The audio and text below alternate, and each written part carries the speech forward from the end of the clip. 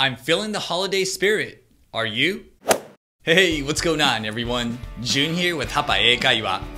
It's almost Christmas. もうすぐクリスマスですね。This is one of my favorite holidays of the year. I love Christmas. ということで、今日はクリスマスにまつわる日常表現を皆さんにご紹介したいと思います。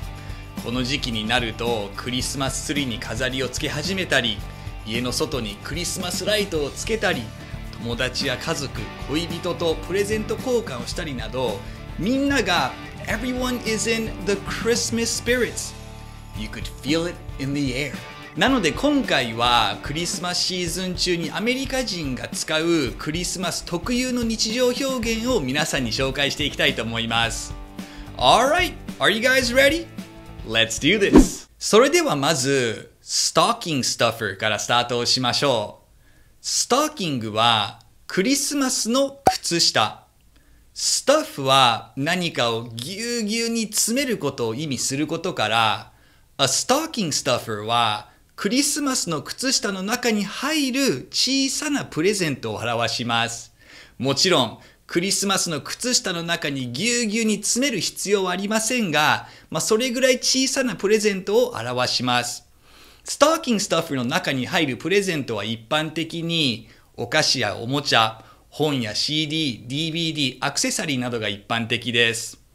アメリカではストッキングスタッフは暖炉に吊るして飾ることが一般的です。それでは例文に行きましょう。I bought some stocking stuffers for the kids. クリスマスの靴下に入る小さなプレゼントを子供たちのために買いました。I need to buy some stocking stuffers.What do you think I should get? 小さなクリスマスプレゼントを買わないといけないんだけど、何を買ったらいいと思う？次は、Trim the Christmas tree。Trim は本来何かをきれいに整えることを意味することから、クリスマスツリーにライトをつけたり、オーナメントやリボンなどを飾り付けてデコレーションすることを Trim the Christmas tree と言います。Trim は散髪やヘアサロンに行った時に短く切って整えるという意味もありますが、クリスマスツリーに関してはくれぐれもツリーを切らないように注意をしてください。ちなみに日常会話では Trim the Christmas tree を略してTrim the tree と言います。日常会話ではこんな感じで使われます。Let's trim the Christmas tree this weekend. 今週末クリスマスツリーの飾り付けをしよう。We usually trim the tree with red ornaments. 普段私たちは赤いオーナメントでクリスマスツリーをデコレーションします。My favorite part about Christmas season is trimming the tree. クリスマスの時期にツリーの飾り付けをするのが大好きなんだ。The next phrase is holiday spirit.Holiday は休日。Spirit は気分やフィーリングを意味することから、クリスマスの時期に感じるワクワクな気持ちのことを Holiday Spirit と表します。Holiday Spirit は基本的にクリスマスシーズンに使われる表現で、クリスマスソングを聴いてテンションが上がったり、イルミネーションを見てハッピーな気持ちになったりするなど、完全にクリスマスモードのスイッチが入った時に Holiday Spirit を使うことができます。Holiday Spirit を日常会話で使うときは This puts me in the holiday spirit と言ったり It gets me in the holiday spirit など Put one in the holiday spirit もしくは Get one in the holiday spirit を表します。それでは例文に行きましょう。This is my favorite Christmas song. It puts me in the holiday spirit. このクリスマスソング大好き。これが流れるとクリスマス気分になる。I'm feeling the holiday spirit. I'm gonna wear my Santa hat today. クリスマス気分だから今日はサンタの帽子をかぶろう。Look at all these Christmas lights. It gets me in the holiday spirit. イルミネーションすごいね。クリスマス気分になる。次のフレーズはGood things come in small packages. この表現を直訳すると、いいものは小さな包みでやってくるとなり、贈り物の価値は大きさではなく、逆に小さなものの方が質が高く価値があることを表すアメリカのことわざです。Good things come in small packages. それでは例文に行きましょう。Don't judge a gift by its size. You know what they say. Good things come in small packages. プレゼントの大きさで判断しないように。物の価値は大きさじゃないって言うでしょ。I was a little bummed when I first got this gift because the box was so small.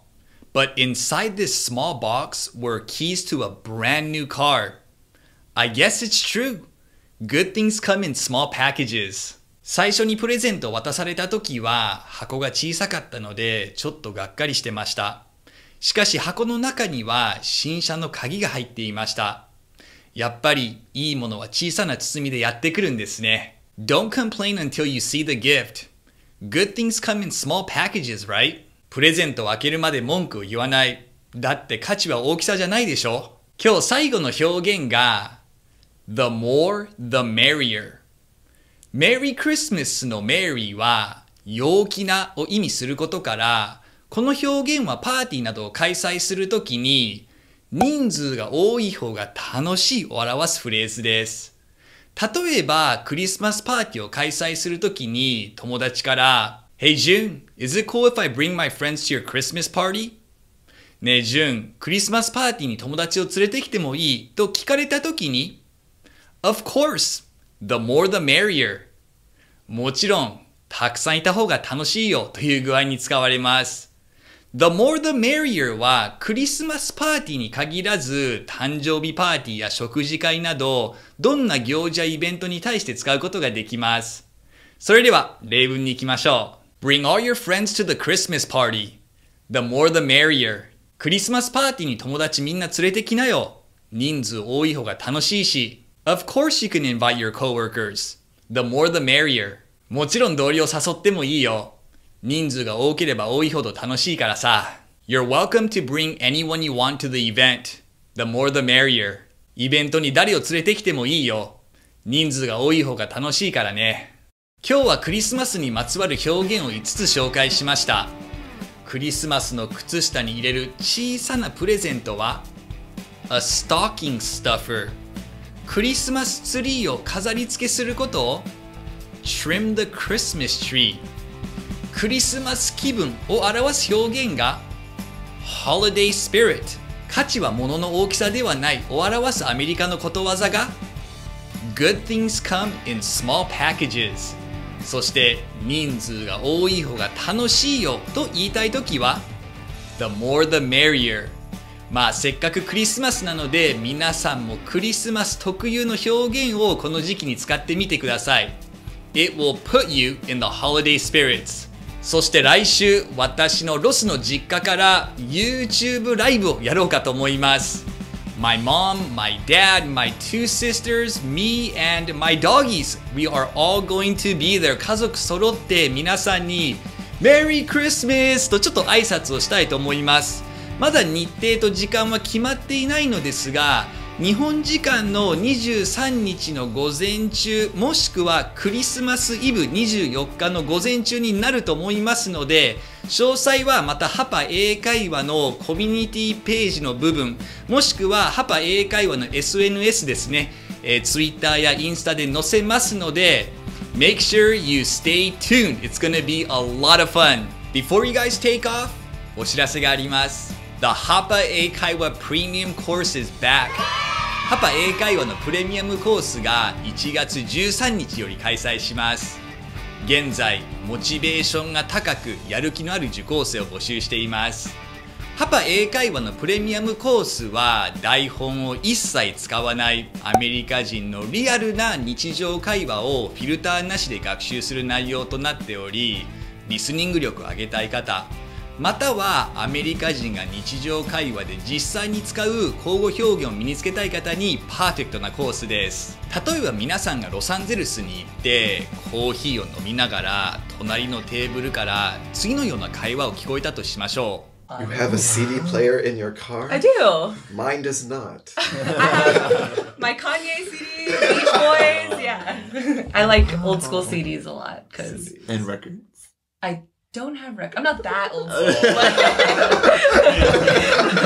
うわ、めっちゃ盛り上がってる。楽しそうだな。何喋ってるんだろうって気になりますよね。Hapa英会話のプレミアムコースでは、このアメリカ人のリアルなグループトークを毎朝皆さんの携帯にお届けします。イメージとしては、ロサンゼルスのカフェでアイスコーヒーを飲みながら、隣に座っているグループの会話を盗み聞きしているような感じです。今回はロスに住んでいる4人のアメリカ人のグループトークの内容をもとに学習するコースとなっています。その他にも初心者向けに初対面の日常英会話コースやHapa英会話のポッドキャストをフルに活用した14名のネイティブから学ぶ生英語も用意しています。またHapa英会話プレミアムコースは e ラーニング形式になっているので、携帯やパソコンさえあればいつでもどこでも好きな時間に自分のペースで学習することができます。毎日ちょっとずつ学習してもいいですし、週末やお休みの日に一気にガッとやっちゃっても大丈夫です。That's totally up to you. 自分のライフスタイルに合わせて学習することができます。Hapa英会話プレミアムコースは1月13日よりスタートをしますので、興味のある方はこちらをクリックしてください。今日の解説と例文はすべてブログに掲載していますので、内容をもう一度見直したい方は下のリンクをクリックしてください。Merry Christmas and Happy Holidays to every single one of you. Hope you guys have a fun and safe Christmas with your family, friends, and loved ones. I'll see you guys again next time. Take it easy, guys. Peace.